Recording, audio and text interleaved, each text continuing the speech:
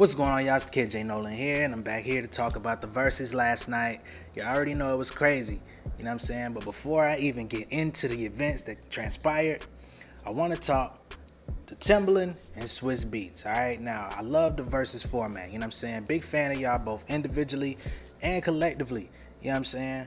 But I feel like the direction y'all going in is a little bit too corporatized, man. When I came to the Verzuz through the Triller app, first thing I got introduced to was this $2.99 to even access it. I didn't even know what was going on, and by the time I paid for it to watch it, I was looking at a boxing match that wasn't over. You know what I'm saying? I didn't come there for no boxing. You feel me? Then we get to this DJ competition. Great opportunity for the DJs. You know what I'm saying? Love that for them. They're competing to be the resident DJs for Verzuz, period. Dope. But I ain't come there to see them. You know what I'm saying? And I damn sure didn't pay my $2.99 to see them. You know what I mean? Then, when we finally get into the intro of the show, some dude named Lil Pooty comes out and plays a music video that nobody in the world or the crowd asked for. You know what I'm saying? No offense to Lil Pooty. You know what I'm saying? It's a great opportunity for him as well. And, you know, don't take it the wrong way if you see this video. However, just being real, man, it was a few things in the beginning of the show that nobody asked for, nobody needed, and the show ended up starting late. Now, I'm sure this helped because nobody knows if the artists even got there on time, and I'm sure y'all added that to the show to be a buffer. But just from a audience standpoint, viewer standpoint, of somebody that wants to enjoy the show and wants to, you know, see y'all flourish in the best way that y'all can, I don't know, bro. We're gonna have to figure something else out.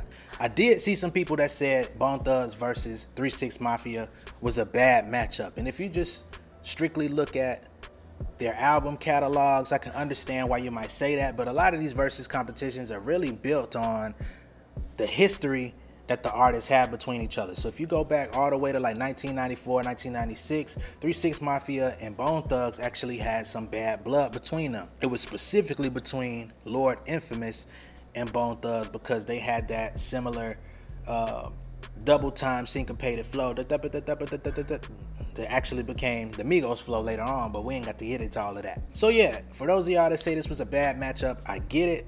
But this was built on the actual history. Same way we had Brandy versus Monica, same way we had Gucci versus Jeezy, and the Lil Kim versus Foxy Brown rumor that's been speculated all this time, you know what I'm saying? It's been back in the rumor mill as of late.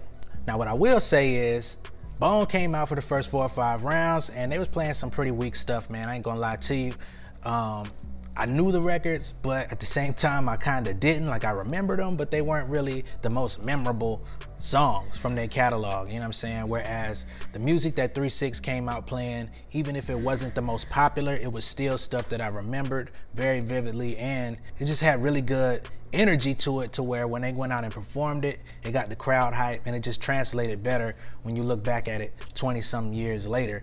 You know what I'm saying? Their music has definitely aged a little bit better than Bones did, at least production wise. Now, throughout the first few rounds of the actual battle, Lazy Bone and DJ Paul did have some competitive banter going back and forth. It never seemed like anything that was not friendly, but I guess the other guys in the group wasn't really taking too kind to it. I know Lazy was throwing jokes and jabs, basically saying that 3 6 had hella great production, but they could not compare to them as rappers, which I don't disagree with. I don't think anyone in the world would disagree with, but at the same time, when it comes down to music, it's not just about your lyrical ability, you know what I mean? And I know a lot of artists out there are probably still learning that right now. Eventually we get to when Bone Thugs perform their song Buddha Lovers, which is a very slow song. It's kind of like a ballad. They're singing through the whole thing. It's not really much actual rapping.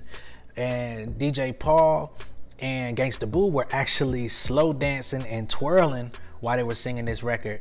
And you could even hear somebody in the background like singing along to it. I'm guessing it was Juicy J. So there's a part in the song where they go a sack, a sack, a sack, a sack, and you can hear him going a lack, a lack, a lack. So by the time they got to the end of the song, Bizzy Bone had to make it known that he was not going any further in the show until he addressed them particularly. All right, so he said, "You ugly motherfuckers ain't finna be up here mocking me while I'm up here on this stage." You know, Juicy J didn't respond too kindly to that, so he said, "Hey man, suck my basically invited him to the Frank stand. And for those of y'all that have been paying attention to the whole Verzuz lineage and everything, you would know that the New York artists Dipset and the Lox had a similar situation with the banter, but they made it very clear ahead of time nobody should be inviting each other to the Frank stand. So Juicy J didn't get that memo, and he got the mic and a water bottle thrown at him. You know what I'm saying? Now, to retaliate, Juicy J did throw like a half of a punch, you know what I'm saying, just to let y'all know I'm still from Memphis and I can't go back to the crib if I don't swing at this dude for throwing a mic at me. But it wasn't much of a fight other than that. Bizzy Bone some kind of way ended up on the opposite side of the stage behind all of the rest of the Bone members. I don't know how that happened so quickly, but I tell you what, Gangsta Boo was not feeling that. She was like, hey man, this man ain't even took his, what, he ain't take his medicine today? Like, we done did shows with these people, man. That's crazy. You know what I'm saying? Even DJ Paul chimed in and said that this is exactly why he hadn't been included in the group in recent years. So Bizzy has always been a bit of a wild card. He's had a really tough life. He's always battled with you know, mental health issues. So hopefully, you know, he finds peace. That's really all I can really say about that. He came back out and apologized, tried to make things right. He apologized to both 3 6 Mafia and the crowd and the audience. He said that he never intended to ruin the show.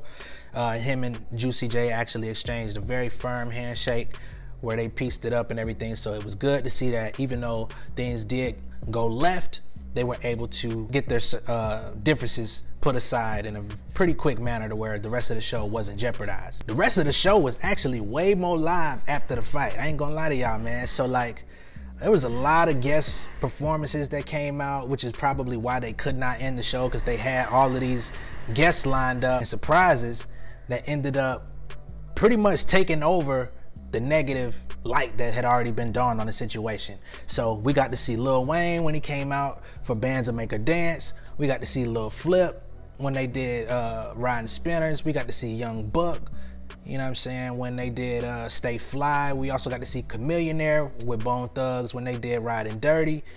And we even got a guest Pokemon appearance from Terrence Howard. He came out as his character from Hustle and Flow DJ and performed It's Hard Out Here for a Pimp. Now, not my favorite song, but they did win an Oscar off that thing, so you can't really hate on them too bad, you know what I'm saying? Now, I will say, this was a pretty crazy situation.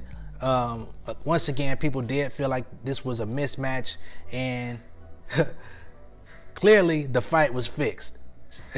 So, yeah, man, make sure y'all drop y'all comments down below. Make sure you like, share, and subscribe to the channel. We're trying to get to that 1,000. You understand what I'm saying? We at about 830 now, but still got a little ways to go. So make sure you subscribe to the channel, share the channel. I'm giving y'all valid information outside of these recap videos too. So if you're an artist, this is something you definitely want to tap in with. All right, much love and respect, y'all. Peace.